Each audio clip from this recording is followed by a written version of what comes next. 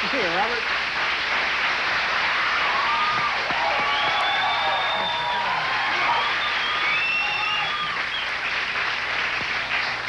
How are you?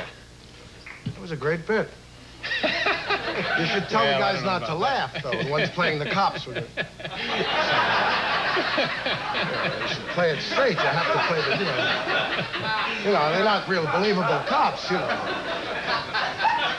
Now, a couple of months ago, your lovely wife, Brenda, was here. That was a great spot. Well, she was sweet, and she sang beautifully, and she is obviously pregnant.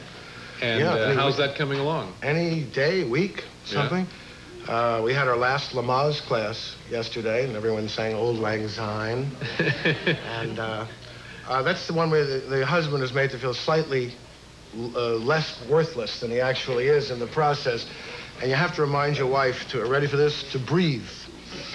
I mean, that's your the one thing she won't forget, to breathe. Like when you close your eyes, remember, lashes down. I mean, they're involuntary. Digest, honey, There are certain things you leave it to them. Yeah. But you have to, and those little things, because it hurts, evidently. And one of the best kept secrets, because a beautiful baby. Are you getting scared? No, we'd like it to be born already. You're at the point where you're very unwieldy, and our bed used to be a 50-50 affair. Now it's 85-15.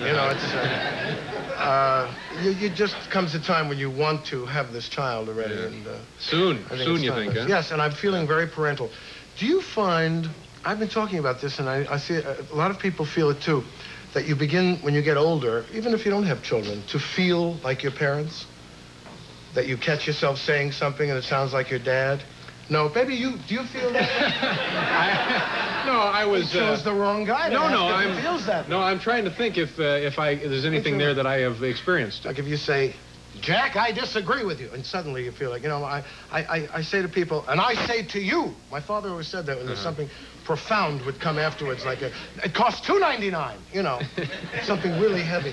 And my father plays with illegal golf balls in Florida, the ones on cable news network.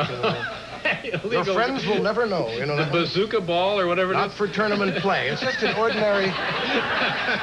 You become immoral when you get older and retired. It's just an ordinary golf ball with a 3,500-pound thrust Garrett turbofan engine. So for those older folks, to help them along. Yeah. So you are feeling more parental then. Well, I guess that's good. Yeah. My father thinks everyone's Jewish. He's a Hebrewophile, Johann Sebastian Bach, Jewish. Yeah. The man wrote 300 Lutheran hymns in his life, but he was Jewish, Sir Michael Redgrave, Jewish, Ryan O'Neal, Orthodox, must be lifted from his house on the Sabbath. It's a peculiar habit. I don't think that everyone's Jewish. Hey, Cabbage Patch dolls. Yeah. Makes a great stocking stuffer. Yeah. Oh, sure. Everything now is around Christmas, when the advertisers don't want to lay out the bread for a whole new commercial, they put a cheap super on that says, makes a great gift. Anything, this extension cord comes in 7 and 15 feet. Makes a great gift. What is it, an extension cord? That's just what I wanted. The egg, and also peculiar things come out of the walls, like the egg scrambler. Right. Makes a great gift, which is something where you put the egg in and it relieves mankind of that age-old drudgery, this motion. That's right. And they drag out Catherine Deneuve every Christmas, who can't make up her mind, I like a man that's tall yet short, I like a man that's intelligent yet stupid, fat yet skinny. She doesn't know what she wants. But all the football bums watching, it's the only woman on afternoon television, It's beautiful downstairs there, the tree. You gotta admit. It's great here for the holidays, yeah. Christmas. Yeah. Let me interrupt you, Robert. We'll be right back. We have to do a commercial, but please return, won't you?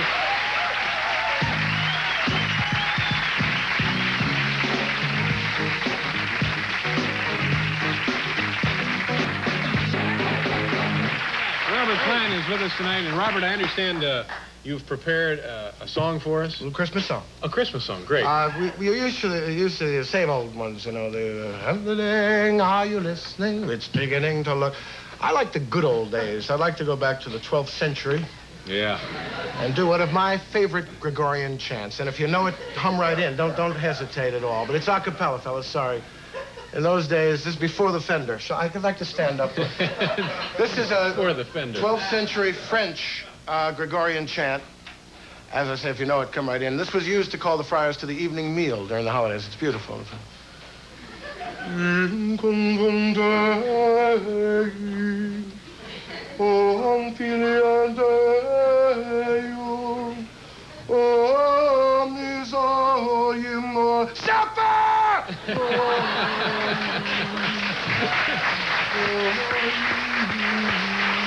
Very nice. It goes on. That's great. Fish cakes and spaghetti. It goes on with the menu, actually. Fish cakes and spaghetti. It's a long way to go. That's an Andy Kaufman approach. Now, one of the times you were on the show over the last 2 years, I guess a couple of times, you brought us home movies that we've enjoyed a great deal. And tonight you have some more. Yes, I have a few more home movies. It seemed to be fun to people. We really get jerky in front of an 8mm movie camera. Sure. With headache pans that my father took, Florida. The first minute or so is from 1948 or 47. And the second part is when sound came in, and it was 1978. We made some dumb home movies, which I insult my in-laws having them. So this would be comparing the old and the new. Old and the new. Old and the new, okay. Let's take a look here. Robert Klein. The menu goes on. And some home movies. Are you going to talk about what we have here? Or is there I am, yes. Yeah? That's Mom. What an attractive... Joe Castor, yeah, she's a very handsome woman. That's my cousin Morris. People say he looks like a seal. I think it's an insult. My first Western. That's a Bronx Zoo pony ride. And there's Morris again. Yeah. Why is there this seal footage?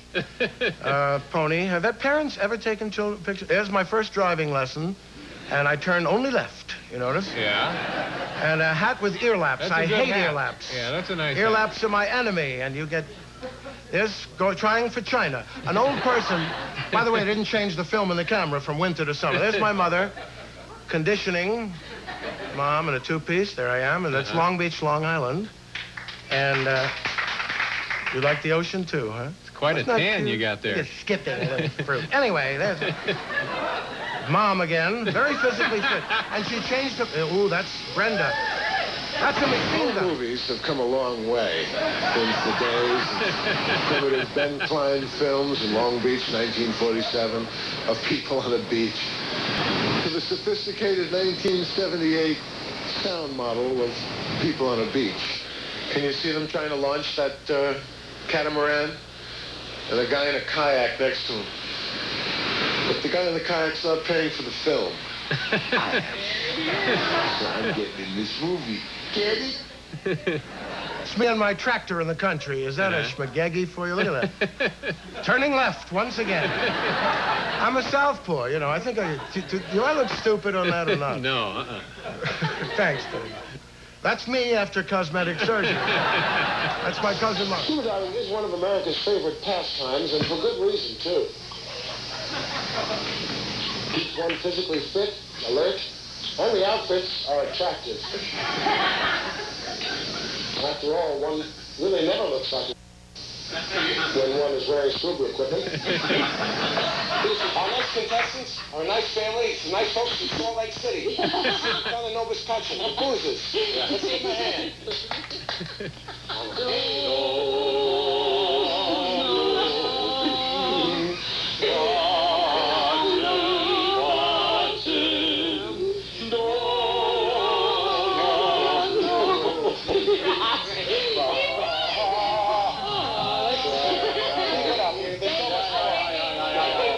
Oh, there you go. Robert Klein with home movies, old and new.